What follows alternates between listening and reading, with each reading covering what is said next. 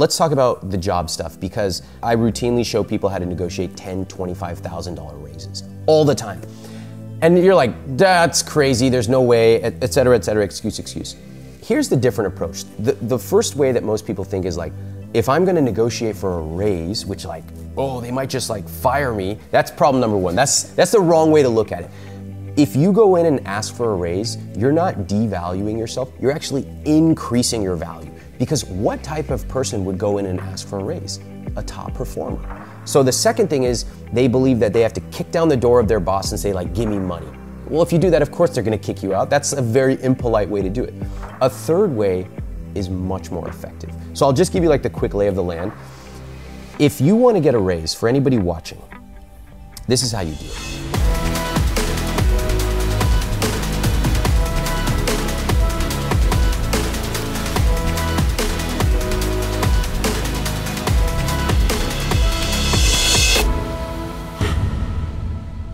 Hey everybody, welcome to Impact Theory. Today's guest is a New York Times best-selling author whose theories around personal finance have helped countless people achieve financial freedom, as well as making him a very wealthy man.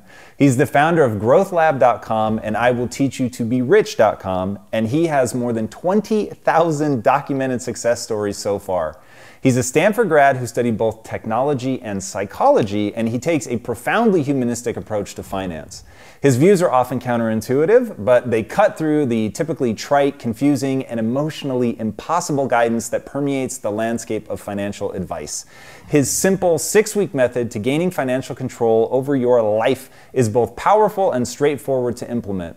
A voice that has withstood the test of time 10 plus years after first publishing his award-winning book, I Will Teach You to Be Rich. He's been pictured next to Warren Buffett in Forbes magazine, had a 6-page feature in Fortune, and he's been covered by such prominent institutions as CNBC, The Wall Street Journal, CNN, PBS, Fox Business, and the New York Times. Over 1 million people read his material every month, and his newsletter alone reaches hundreds of thousands of people weekly. So please, help me in welcoming the man who Fortune called the new finance guru, the no BS money man for the new generation, Ramit Sethi. Tom, how you doing? What's up, dude? How you doing? You as well. Welcome to the show, dude. Thank you. Exciting to have you. Thanks, it's great to be here. Yes, man. We know a lot of the same people, so researching you was a lot of fun. So I gotta hear some old voices and people that have been on the show before. Yeah. And there are a ton of people who give just a lot of credibility to you, the way you think, the way you approach it. Thank you. And where I wanted to start, and this is something I don't have the answer to, so I'm really curious to hear what you say. All right. Right now, the noise around being young today is that the world financially has basically come to an end. Everybody's buried under so much debt. There's no way to get ahead. They're stuck. They're trapped. And I've heard that so many times. In the beginning, I just sort of blew it off, and I'm like, it's a mindset problem. It's so pervasive. Is it a mindset problem, or is it really something deeply problematic that's happening? I think the answer is yes. Yes and yes. I think that there are definitely systemic problems when it comes to things like inequality, when I think it comes to things like student loan debt. Yes, those are problems, and there needs to be a lot of work done on those. And we can simply look at history to see how crazy tax rates are compared to where they've been historically, or how crazy student loan debt is compared to where it was historically. But whenever I hear someone who starts complaining about the, large-scale societal problems, I just have one question. I say, do you invest in your 401k? And it's one thing to talk about systemic problems, and we should talk about them and tackle them. But the best thing we can do for ourselves is to focus on what we can control. And that's what I believe. That's why I'm here. Some people work on systemic problems. I'm here to help people one-on-one with their money and their psychology.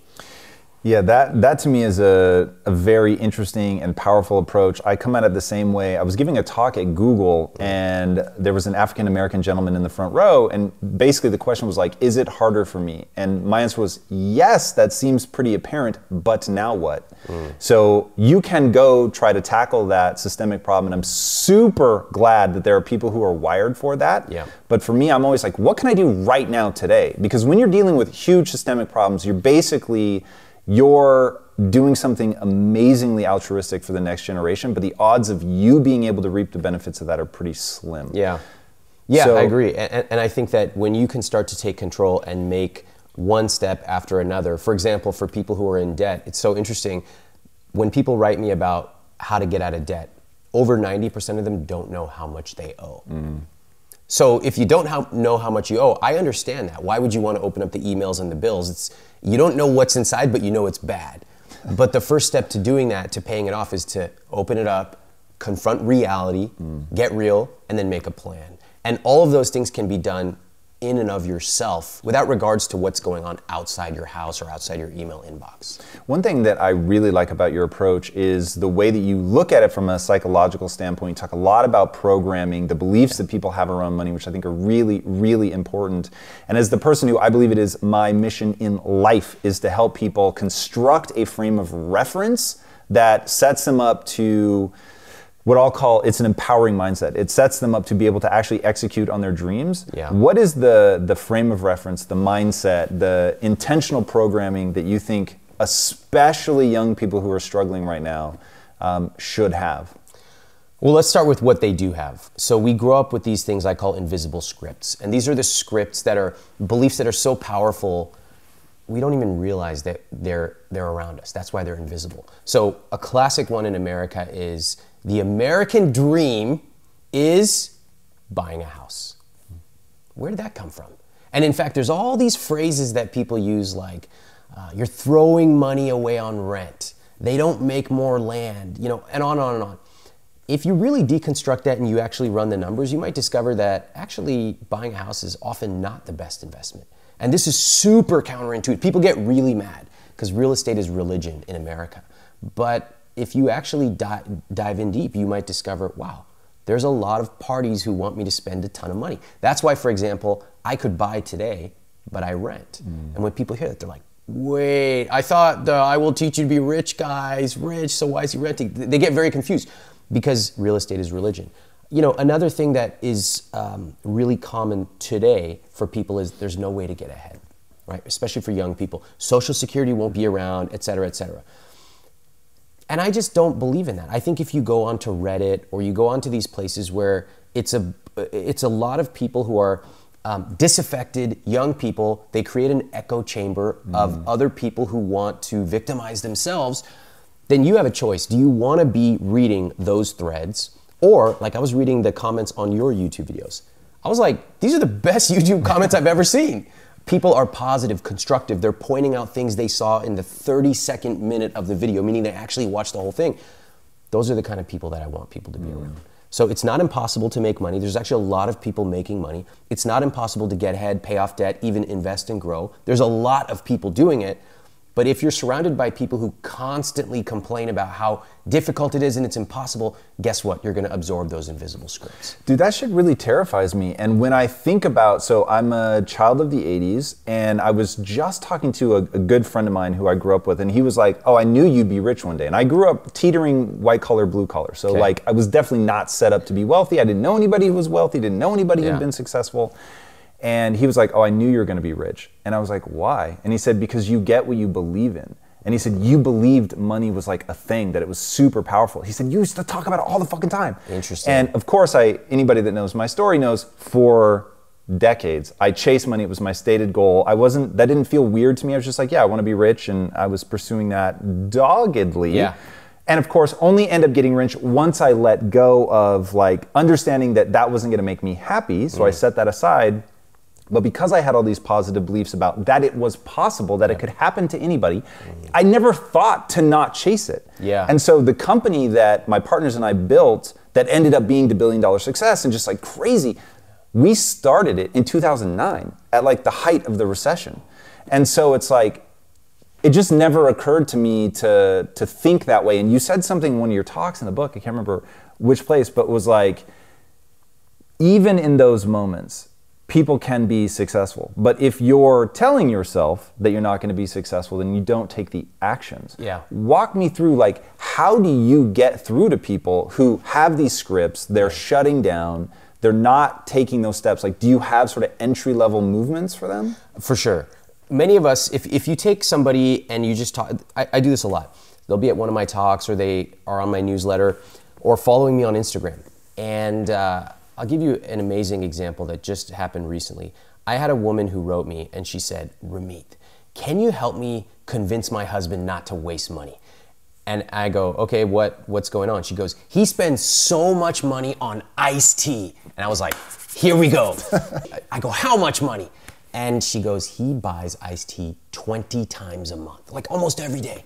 I said, how much is this iced tea? She said, it's $1.50 each time. So in my head, I'm like, this is insane. Like, why are we even talking about this? Right. But I knew there's something here, so I want to unpack it. I said, out of curiosity, what's your household income? No response for 20 minutes, okay? And then finally she comes back, she goes, I'm not comfortable sharing that. I said, just give me a range. Okay, what do you think her and her husband's household income is? I know the story. I would have guessed otherwise. You would 80,000, 100,000. Like a nice 600,000. And this is a perfect example. Like rationally and logically, we should literally not be talking about this because it's a rounding error. But there's something going on in her belief system that made her fixate on iced tea. And so for anybody, whether it's iced tea or whether it's, lattes is a classic example. Everybody tells you not to spend money. I'm like, that's the worst advice ever. Buy as many lattes as you want. Or some people, they just love, for example, clothes, right? I like clothes. They love it, but everybody around them has told them things like, that's shallow, that's a waste of money, you should invest in your Roth IRA. And so what do? All of us, we're torn apart because we live in a paradoxical society that is both puritanical, telling us we should retreat into a cave and do nothing, but then we go on Instagram and everyone's in Bora Bora wearing, it's ridiculous. And so what do? We just buy everything and then we feel guilty. It's the worst possible response. So what I do is first I say, what do you love spending money on? Love. And nobody talks about this. They always say, oh, let me see your budget, you're overspending, and everyone's just like, forget this. Right? I'll never come on here and berate someone for their spending because I've seen it all. When they talk about what they love, then I say, what would it feel like to be able to spend 2 times or 4 times as much on that? And people have never thought like that. Then, once we start from a place of aspiration, of what do we want, let's work through the mechanics of how to get there. Dude, I love that so much. And in your book, you talk about like starting with what you want instead of what you don't want. Yes. You also talk about like, what's that money dial? What's the thing like for you that you really get amped up about? And I was like, the funny thing is, so I'm doing this research. You have to imagine this. I'm doing this research in a room that I like don't usually let people go into. Okay. And it's known as the comic room. Okay. And if you go in the comic book room, you will see it's just like stacked of like comics everywhere. Okay. And that's my iced tea. Like if my wife were going to complain about what does Tom spend his money on outside of the business, of course, it's that. Like now, why do you love those comic books? Well, that's a very involved story. But I will say that there's something unique about comic books that give you these really big ideas very rapidly. Okay. Love it. And then let me share this story that just happened a couple days ago here in LA. I was giving a talk and I asked somebody what they love spending on, and she said clothes. She said she loves buying clothes. I said, great. And she was so excited. I love just, whenever you ask people, their eyes light up. And I asked her, what would it look like if you quadrupled your spending? And she said, I would have clothes everywhere. Like all day long, I'd be ordering online, I'd be sending half of them back. And I said, where do you shop? And she said, Topshop. And I said, okay, so you quadrupled your spending, where would you shop? She said, Topshop, I just have a lot more. And it was fascinating because when you ask people what they love spending on and what if they could spend more, what would they do? Most people have never thought about it. She had limited herself into the box of Topshop. Now, I don't know, Topshop's perfectly fine, that's fine. But I guarantee you, if you quadrupled or 10x'd your spending on the thing you love, your money dial, you might shop at a different brand. You might even fly to the factory that makes them and get a behind the scenes tour, as I did when we went on our honeymoon. So why I'm sharing this is that so many of us operate in a linear way. Oh, if I have this thing I like coffee, I might get 2 coffees a day. But what if you actually truly love it? You might go to the coffee factory and bring your family with you. So there's this whole idea of what you can do with a rich life. And it doesn't just mean more stuff. It could be experiences. It could be security, like buying a house in a place that keeps you safe, or staying at a hotel where you're around things that are comfortable for you. There's so many different ways to look at a rich life. And most people, I want to challenge them to really think what it would feel like to spend more on the thing they love. Of course, if they cut costs mercilessly on the things they don't. Yeah, really fast define a rich life for people, because I think that's going to be a key component to this whole discussion. Well, it's different for everyone. My rich life early on was to be able to go to a restaurant and order appetizers. Because I never did it when I was a kid. Get it. Like, ever. We would go and we'd eat out once every 4 to 6 weeks if we had a coupon. And we would like share 2 Cokes with the whole family. And we would never order appetizers. So I was like, I'm going to do it. And then the next dream for me was to be able to hop in a taxi if I lived in New York during the summer without having to take the train and sweat before a meeting. Now my dreams got bigger, and there's a variety of things that are my rich life, but everybody's is different. So some people, I have people in my book, they're like, I used your book, my wife and I retired at 35 and 36, we drive around in an RV. I don't want to drive around in an RV. But he and his wife do, and I love that. So a rich life is what you define. And when I ask people what's a rich life to you, they usually say 2 things. Freedom, which is a very nice word, but it's kind of generic. And they say a number, usually $1 million. And I say, like, freedom, what is that to you? And they're like, I want to do whatever I want when I want. And I'm like, get specific. Do you want to order appetizers? Do you want to do yoga at 3 p.m.? And that's where the conversation stops. So if you're watching, I want everyone to think, what is your rich life? And take it from the clouds to the street. I want to buy 3 different Lululemon tank tops a month because I don't ever want to have to wear an old one. Whatever, go as crazy as you want. I want to travel for a month and I want to bring my family with me. Great. A rich life is different for everyone, but is about your definition. Yeah, it's interesting, and be careful what you aim for. So we just did a piece of content not too long ago, and I was standing out in the backyard, and the guy that does my Instagram was like, hey, talk to people about like what you used to do when you were broke to like stay motivated. And I was like, well, we used to drive around these really rich neighborhoods, Beverly Hills, Bel Air, all of that. And I said, ironically, I'm recording this, telling you this from one of the houses that we used to drive by, and be careful what you aim for because you really might get it. And it's like that whole Topshop example that you were talking about where the person had put themselves in that box, they had a lack of thought about anything beyond it. And Totally. It's that lack of thought that can work for you or against you. And what I mean by that is, I didn't even think about, an economic downturn means that I can't do well. I was just sort of oblivious to that in 2009 when we were starting Quest. And so I just marched ahead assuming that it could happen. Or you are thinking about it and you paint a very clear vision, and so you're constantly asking yourself, I'm not going to get there where I'm at now. Yeah. So how do I cross this chasm? How do people cross that chasm? Like, I know right now the one thing that people are thinking is, fuck, these guys are just like off in the clouds. It's 2 rich guys having a rich guy conversation. It's not real. But dude, inside I'm thinking, motherfucker, I used to be so poor that I couldn't pay my bills. Yeah. I used to sleep on an air mattress with a fucking leak in it, dude. And so I would blow it up, sit on the floor every night, sometimes like 3 a.m. I'm so fucking exhausted. And usually I would only do it halfway, so I was fucking tired. I put clothes under my air mattress. Yeah. By the way, also sleeping halfway in a closet because I had a roommate. Wow. And so I couldn't even like have my air mattress in the normal part of the room. I emptied my closet, I fucking slid my bed half in. So when it deflated, you know the rack that like the door slides across? I would wake up with that shit on my back. I'm like, that's where I fucking started. This was not like somebody handed me money. But in that place, I had this obsessive belief that I could make it come true. Yeah. That I could make it come true. And where did that come from? Honestly, 80s movies. John Hughes. John Hughes convinced really? me accidentally that I could be rich. He just like, everybody had a nice house in Chicago. And so I was like, well, that's not what I have and I really want that. Yeah. But I never had darkness around it. I was just like, fuck, that's what I want, let's do it. And when you say darkness, those are those beliefs that you hear people talking about sometimes, right? Like, you have to step on someone to make money. If you hear that enough, or like, we don't talk about money in this family, if you hear that enough, you start to associate making money with being bad.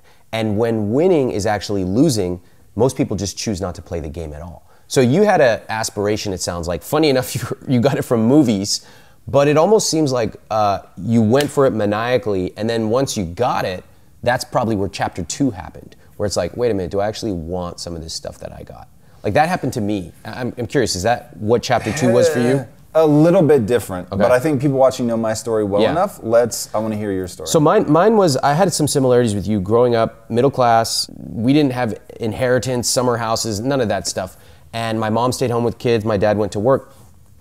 My parents told me if you want to go to college, which of course you do because you're Indian, you got to pay, you got to find some scholarships. And I love building systems. I think people who are kind of lazy, they like to do the minimum amount of work, but I like maximum results. So I've built this system of applying to scholarships, and I started getting them. And for some reason, they wrote some of those checks to me. So 1999, 2000, took that money. I was like, I'm smart. I'm gonna invest it in the stock market. And then I lost half the money right away. I was like, oh man, not that smart.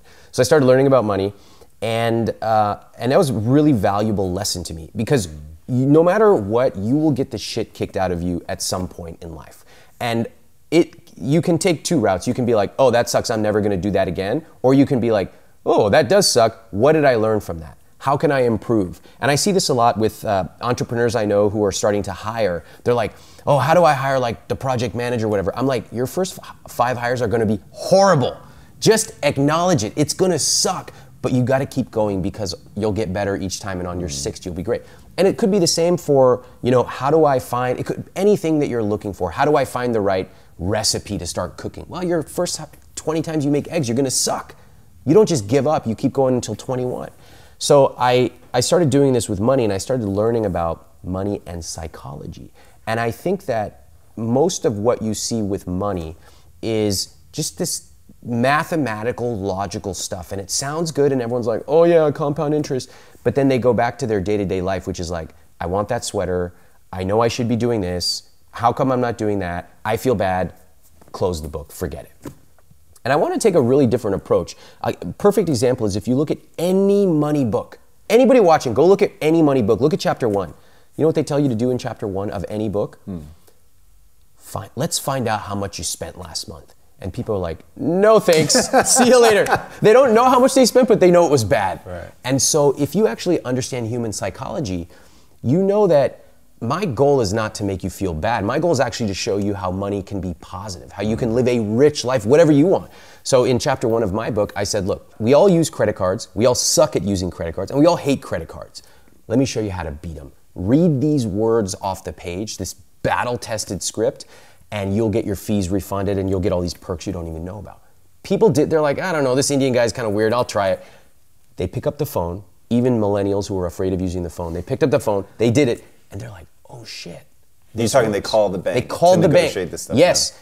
And like that, they get a $35 fee refunded, or they get some perk they never even knew existed. And suddenly, psychologically, they go, oh my God, I can take control of my money. It's not all these huge concepts of retirement and inheritance and all this stuff. No, I called, I got money back, now I can do it. So it's so important to be really incorporating your own psychology when you think about money. And part of that is, what do I want? Where did I get these beliefs from? Whether it's a movie or a family friend, and then what can I do today to start moving along and developing my rich life? Yeah, that to me is super interesting.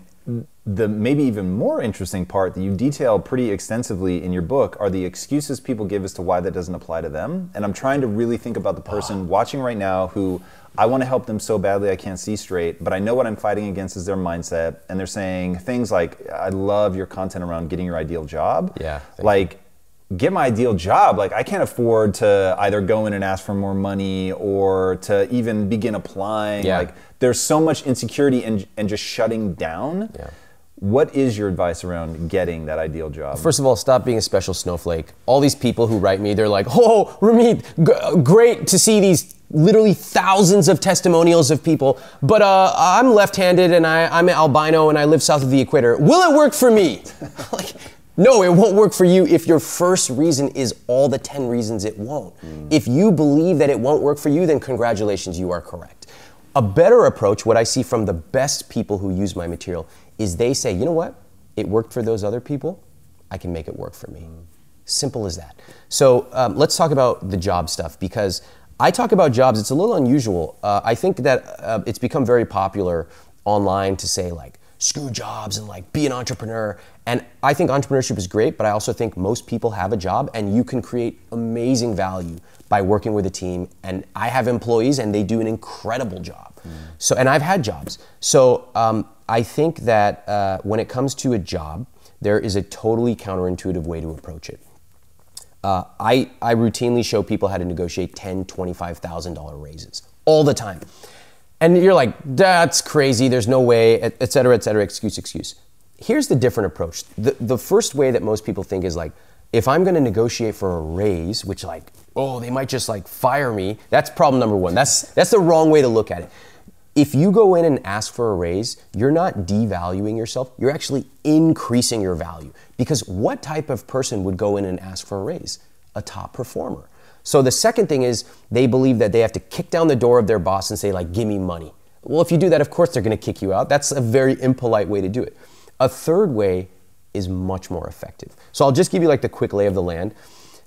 If you wanna get a raise, for anybody watching, this is how you do it. You send an email to your boss, you say, you know what, I would love to meet with you and I would love to discuss what it takes to be an absolute top performer in this role, to make your life easier. Could we set up some time in the next week or two? Of course, 100% of bosses are gonna say, yes, I'd love to see you. So you go in there and you say, hey boss, really appreciate you taking the time, I've enjoyed my role. I just wanna tell you that I don't wanna just do a fine job, I wanna be a top performer here. And I would love to know exactly what it takes for me to be a top performer. Okay, so let me just pause right here. If I'm the employee and you're the boss, how do you feel right now with me walking in and asking this? So fucking good. Like, this is the greatest advice of all time. Okay, because we're creating value, right? And I'm not coming in saying like, give me money. I'm like, please advise me. You're the boss, I wanna learn from you. So the boss is gonna say, they're gonna give you some generic answer because they weren't prepared for this. Oh, you need to show up and blah, blah, blah, blah, blah, whatever. You say, I really appreciate that. I'd love to get really specific. In fact, I did a little bit of research before I came in. Here are 3 things I think would make, look at that, look at the face, because good, bosses don't hear this. Most of their employees just show up, do what's expected, and then they're like, how come I'm not getting a $10,000 raise like Ramit said? Because you don't deserve $10,000 unless you go above and beyond. So, you know, hey boss, I know that I'm currently working on this sales project and we're slated to have a 3% improvement. I really think we can do 6. Would that be part of top performing role here? Yes. What about this? Da da da. So you have a little discussion and you say, okay, am I reading this right? These 3 things would help me really outperform at this role. Yes. Okay, I'll tell you what. I'd like to get to work on this. I'm gonna commit to sending you an update every week or every 2 weeks. And at the end of 6 months, I'd like to come back and show you what I accomplished. If I do it, I'd like to discuss a salary adjustment at that time, but let's not even worry about that right now. Let's have me focus on this. What do you say? Fuck yes. Yeah. Okay, right? 1,000%. So this is the first conversation. Now I go back to my desk, I send a written record. Every Friday I'm sending an update, here's where we are, blah, blah, blah. Now the time comes 6 months from now. And by the way, this is true for negotiating a raise, it's true for dating and relationships, it's true for entrepreneurship. All the work is done before you ever set foot in the room. Ironically, everyone fixates on going in the room, what are the fancy words? It's like, yeah, I'll show you the words, but all the work is done before. That's what every successful person knows. So I send another email now and I say, you know what? As you know, I've been updating you every week for the last 4.5 months. I have some fantastic results. You know, we hit this, we hit that. I'd love to come in and present the whole thing to you. Can we set up some time? Yes. So now I go in.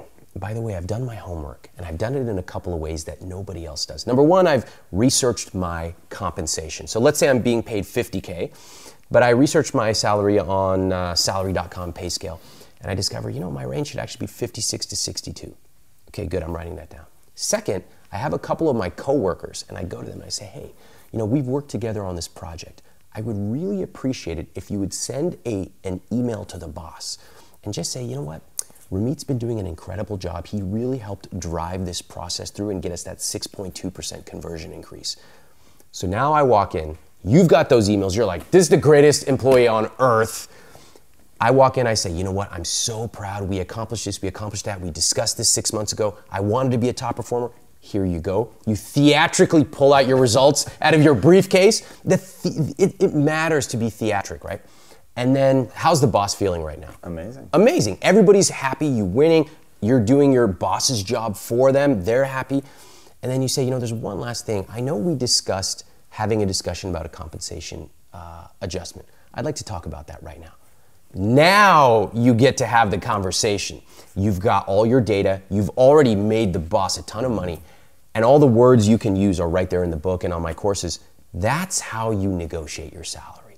So when people say like, oh, there's no way I can negotiate. Yeah, there's no way if you just walk in and say, give me money. But if you actually become a top performer, then it makes perfect sense that you would get top performer compensation. Mic drop, man. Dude, that's one of those things. I really hope people listen to that. And this is the conversation that I'm trying to have with my audience all the time, is like, you actually have to be that top performer. You actually have to walk in, know what good is, know what excellent is, and then actually go fucking deliver. Yeah. And if your attitude is, why am I not being paid more, and you're pissed about it, first of all, that attitude comes across. Nobody wants to be around that attitude. Yeah. Second, if you lay it out and get them to agree and then you execute against it, you know something about them if they balk at paying at that point. Yes. If you actually did it, and they're not willing to compensate, you bounce. And here's what I always tell people. You've just put yourself in the most powerful position ever because you can deliver results. Once you're good enough to actually deliver results, you can go wherever the fuck you want. Man, I'm so glad. That's one of the reasons I wanted to talk to you, because it is so rare to hear people actually telling the truth. And I think people actually desperately crave the truth. They desperately crave it about top performers, about being successful, fitness. Like, there's so much bullshit out there. And I'll give you an example from my own. Just recently, I did an Instagram story on what I eat. And I've gotten into fitness, and I showed the exact macros and calories and this and that. And people were just like, what? And like, because no one shows exact numbers. And when I see someone who's successful, I don't just want to know some generic platitudes like, oh, try hard, blah. I'm like, show me what you eat, what time, show me where you spend your money, show me why you spend it on that. Why do you fly business class? Why? I want to know. Or why do you not have a TV? Tell me. People desperately crave the truth. And so the fact that you're telling people, no, it's not enough to just like show up and do your job. You need to be fucking good. That's the truth that people need to hear. For sure. Yeah. No question, man. I want to go back to something you said, and it revolves around the idea of, and you've talked about this in finance, that you want to surround yourself with people that are thinking the way that you think. And one thing that you advise people to do, which I think is really smart, and I'm going to immediately start stealing, is, hey, if you can't find the people in your life that you want, go into my comment section. I've literally been attracting these people. Tell them what you're looking for and see who responds. I think it's brilliant. You said something at the beginning of this interview about, you were talking about Reddit, and you said there are certain people that want to victimize themselves. Yeah. And that immediately rings true to me. Oh yeah. What do you mean? In what way do people victimize themselves? And then how do you surround yourself with a group of people that don't? Well, let's just take somebody watching this video right now. Oh, Ramit, must be nice to talk about getting a $10,000 raise. I can't even make enough money to save $100. And then the next person is going, oh, save $100 a month? I can't even save 50 cents. And it's this regression, not only to the mean, but this downward spiral of competing to see how bad you've got it. And what I've seen now is that there are larger echo chambers, whether it be Twitter, YouTube comments, not yours, but most, Reddit for sure. And this idea that you simply cannot get ahead, so let's just complain. And I have no tolerance for it. I have no tolerance. We all start at different places in life, right? I was born and bred to be a spelling bee champ. I knew I was gonna be a champ ever since I was born, and I was, great. But I did not know, my dad didn't sit around teaching me how to deadlift. Indian dads are not teaching their kids how to deadlift. I had to learn that on my own. So we all start from a different place in life. Some people they have two parents, and they're born in America.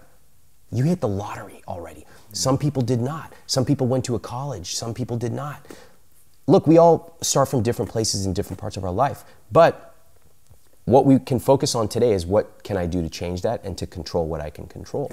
And if you're complaining about money and you have not, say, automated saving $20 a month, then why are we even talking, right? You can take control at the basic level.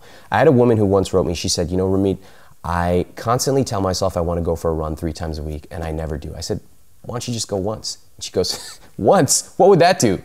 She would rather dream about running 3 times a week than actually go once.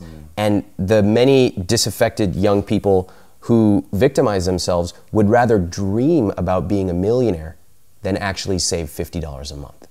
And I would challenge people, when you get that ball rolling of saving even 20 or 50 bucks a month, it really changes your view of controlling your own life. Because after 2 or 3 or 4 months, you start to say like, oh my God, that's adding up. Oh my God, now I actually added some investments into there, even a small amount. Oh my God, that's actually growing. Wow, I can do this. That's the whole power of using psychology against yourself. I love that, against yourself, but in a super powerful way, aimed at what you want. I know that clarity is a big thing for you. Make sure you know what you want, what you're building towards. I think that's really important. I also think rules, which you talk about, are important. Yeah. What kind of rules should people have specifically around money? Okay, I love meeting smart people who have thought about any part of life like parenting, because I'm like, hey, I might not agree with your rules, but you're clearly thought about it. And this is true for people, whether it's business, fitness, money. So recently I wrote down my 10 rules for money. You don't have to agree with all of them. Some of them might not apply, but just to see that this is the way I think about it. So I have some basic rules of thumb that help me make decisions. And one rule is I want to save 20 to 30% consistently, right? If I'm doing that, then whether I'm spending $3 or $5 on a coffee or cheesecake or whatever is irrelevant, because I'm hitting my goals. Anytime I'm flying over a certain amount of time, business class. Okay, now I wasn't able to do that for a long time, but now I am, so I do it. Another one is marry the right person. Probably the most important financial rule, and yet we don't think about it. So like, how do we integrate relationships? And then one of my favorites— Before you move on, define right person. Well, that's for everyone. So I wanted to meet and marry someone who had a really good work ethic, who of course I loved, and would be a partner, like a team. And I think that marriage is, like my parents had an arranged marriage. Okay, so my dad flew back to India after studying here. He met my mom, 7 days later, they were married. Wow. Yeah, and they met, they had the chance to meet, but basically the way it worked, especially back then, was you meet, you get married, and then you fall in love. So what this has done for me is really, I grew up in America, but I have a lot of Indian culture around me. It made me realize that so much of what we assume is true in America is actually not. It's a cultural assumption. So in America, the assumption is you meet, you fall in love, and then you get married. But guess what? There's other cultures where it goes the opposite way. Marry and then fall in love. So that taught me that marriage is not just about the romance. That matters. Of course, you want to be attracted. You want to feel love towards your partner. But if you talk to anyone who's married, let's say 10 years, maybe they have kids, maybe not. Like, look at their text messages. They're not like, oh, love you, babe. Oh my God, you look so sexy today. They're like, did you pick up the milk? It's a partnership. And so what we don't talk about in America is that marriage is not just romance. It's also a team. And you're finding the ultimate teammate for life. Someone who you can trust, someone who challenges you. And so we need to build that into the way that we evaluate our potential partners. Can I trust this person? Right? If they can't reach me on the phone, are they going to do what needs to be done to keep things running? And are they going to push me to be my best self? That's the kind of partner I wanted. One thing that I loved is talking about the values around the money instead of just what are you spending the money on or how do you spend money, but what are your values, and actually having that real core conversation. It's a really tough one. And I have to admit that I violated my own rule with this, with my wife, because she opened up her books to me, like the financial stuff. And then I forgot, hey, if she opens herself up financially, I should do the same. And I didn't. And so I think a year went by and she finally came to me, she's like, this isn't fair. Like, I've told you everything and I don't know anything about your finances. So we had that conversation. And then we have spent so much time talking about what money means to us. So I'll give you a couple of examples of what it means to us. And I have to say, like, we think about money differently, for sure. Any partnership will. We have different earning, we have different histories with money, different ways that we were raised. My wife, she wants money to make her feel safe. The word safe to me is like saying, like, I want money to make me feel applesauce. Like, I don't even connect the two. Like, I feel safe at a baseline. And I know that if everything went away, I could make money again. And I have my investments and all this stuff. I have my emergency fund. But what I needed to do in married life was to realize like my way is not the only way of looking at money. And in fact, talking to my wife, I've learned that there are totally different ways that are equally valid. But I had to kind of open my mind up to that because I was like, oh, I know money and I know all this psychology stuff. No, I had to start from ground zero. The things we do agree on are, we made a list of our core values when we were planning our wedding. And at the top was, we want to make our friends and family feel warm and welcome. And our families come from like middle class backgrounds, and we wanted them to feel like, never feel put off. So, you know, for us, the simplest things were the most meaningful. We found beautiful photos that we'd all taken together, and we left it in their room with a handwritten note. That's nice. And like, that's what they remember. We brought our parents on our honeymoon for part of it. And we just said like, show up at the airport and we will take care of the rest. And to create those memories of like being in Italy and doing a cooking class together, like that is like mine. That's the kind of stuff that to me, when I think about a rich life, that's what I think about. So finding a partner who was aligned on that was just like, oh my God, like it just feels like it just fits. Yeah, that kind of thing is really, really important. Yeah. And initiating those conversations, I know that you have some pretty cool tactics around. I know you guys schedule time to discuss. Yeah, every week, touch base. Walk us through that. That's unique and I think super powerful. I think for anyone who's at work, if you are like really good at your job, or maybe you're managing people, you know what it takes to drive a number. You need to put time on the calendar. You need to have one-on-ones. You need to like manage a metric. And so we kind of intuitively do that, and then we go home and we're like, all right, like I'm just gonna sit back and like turn on Netflix and we'll eat dinner. And I have to say, my wife was the one who suggested that we do these touch bases. And we get together, we have a calendar, like a 1 hour block, and we put stuff on the agenda. And it sounds like, people are watching this, they're like, this guy's a serial killer. Like, but remember, your rich life is whatever you create. If you don't need to do it once a week, do it once every 2 weeks. But I think what we've discovered is creating the space for us to have these conversations about what's going well, what can we improve, you know, what do we want to do for the next 3 months, you know, those kind of conversations is awesome. And on a very tactical level, we started off with a few core questions. Each time we're tweaking the questions to see what's really good. So one question is, what did you appreciate that I did last week? Start there, start from a place of appreciation. What's something I can do better? And it's like, it's kind of opening ourselves up. So those are like little things. And it might be like, I don't like the sound of you biting your nails at home. Or like, can you please load the dishwasher differently? It could be as simple and practical as that. It can also be like, I really like when we go somewhere and you compliment me in front of other people. And like, if the people watching, thinking about it, think about what it means to you to have a space every week, every 2 weeks, every month, where you and your partner get to have these conversations. I would say it doesn't matter if it feels weird. There's so many things that people here feel are weird. Oh, it's weird to have a conversation like this. Well, I think it's weird to go 40 years and fight about iced tea instead of having the conversation. Yeah, aggressively agree with that.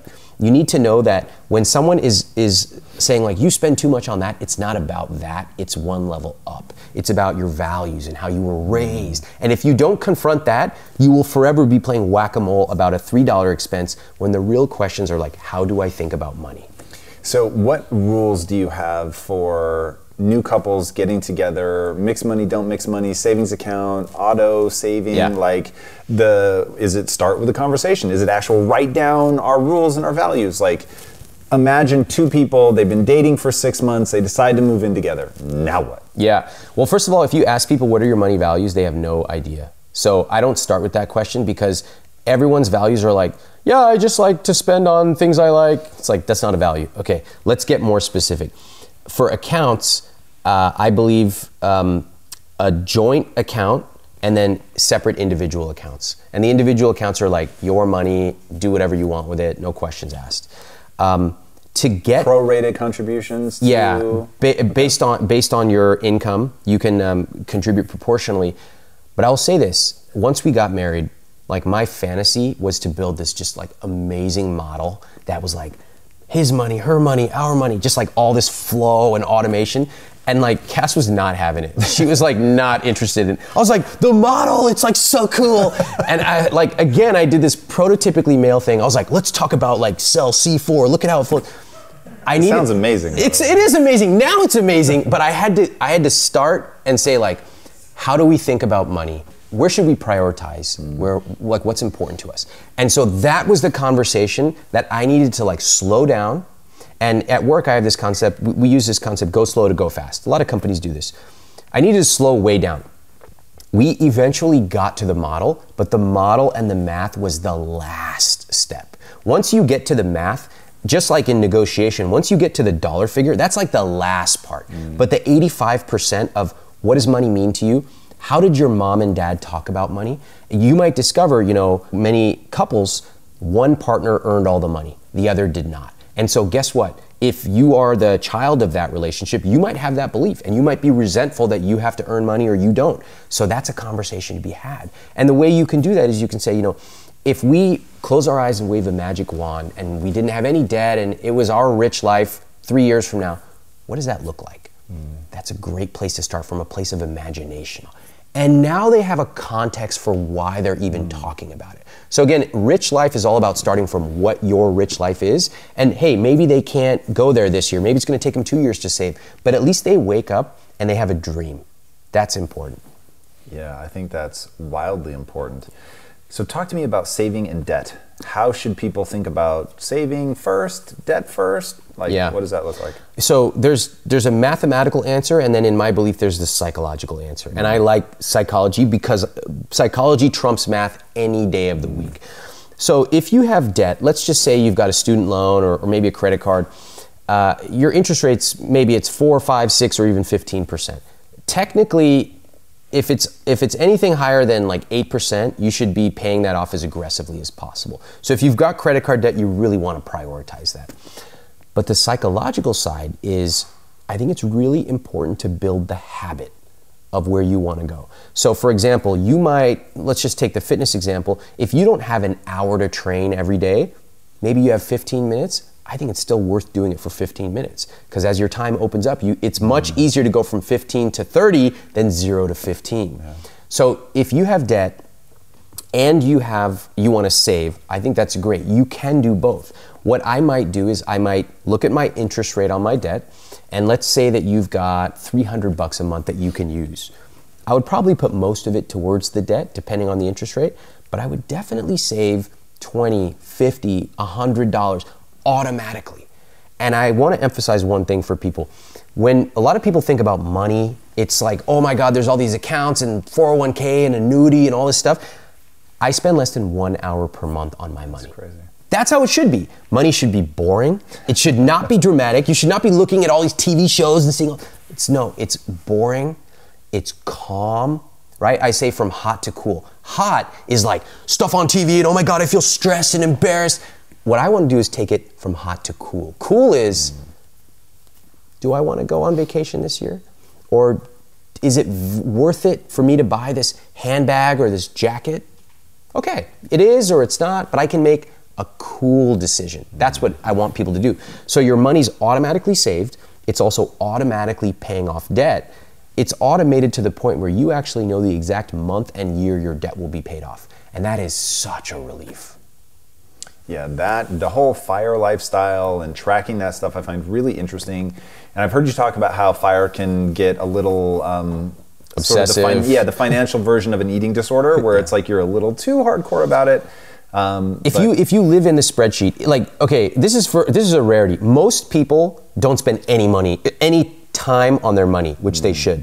But then you have this very tiny percentage of people who are borderline obsessed with it. And if you find yourself like waking up in the morning and logging into Excel and running another Monte Carlo simulation, you got a real problem. So really, once you set things up, a rich life is lived outside the spreadsheet. Like, this is a rich life. The fact that we get to meet and we get to talk and we get to help so many people, this is a rich life. A rich life can be going on vacation. A rich life can be eating at a restaurant or cooking at home.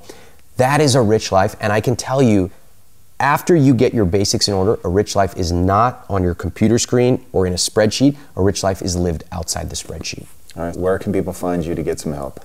You can find me at iwillteachyoutoberich.com. Get on my newsletter. We send a ton of awesome stuff. Instagram and Twitter, I'm at Ramit. And you can find me all over the web. And my book, of course, I Will Teach You to Be Rich, at any bookstore. Amazing, man. Yeah. What is driving you? What's the impact that you want to have on the world? I want to help people really honestly create their rich life and to be unapologetic about it. And it can be as crazy, absurd, extravagant, philanthropic as you want. But I want every single person. My dream is that the people watching this, they read my book, and my email address is all over the book. My dream is that they come and they say, you know what? I used your book, I applied it, this is my rich life. And they just tell me. That is my dream. I love that, man. Thank you so much for coming on the show. Guys, if you haven't already, be sure to subscribe. You're going to get amazing stuff like this all the time. And until next time, my friends, be legendary. Take care. Brother, that was amazing. Oh, man, that was awesome. Thank you so much for that. Thank you. Someone said, she only gets work because she's pretty. My first thought was like, what are they talking about? Because that never would occur to me. And I started to realize I need to really share more of my testimony because I don't think people understand that what they may see or perceive is something that I literally battled for 25 years, the first 25 years of my life.